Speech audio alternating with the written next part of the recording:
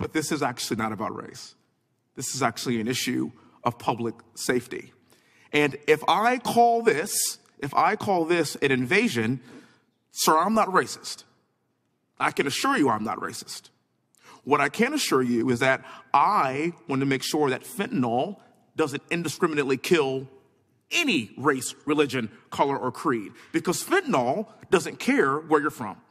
Fentanyl doesn't care about race. Fentanyl kills indiscriminately. This gentleman right here works his tail off every single day to stop that from happening. Now, there's been a break in the dam, and that's pretty obvious. Because a couple of years ago, of course, we had some problems, but it wasn't amplified to the level that we are seeing every single day. And the reason why we have to be careful with what we call and what we deem racist moving forward in the future is because we start to lose focus on what the actual problem is. This administration, the Democrat Party, unfortunately, uses race as a scapegoat for everything.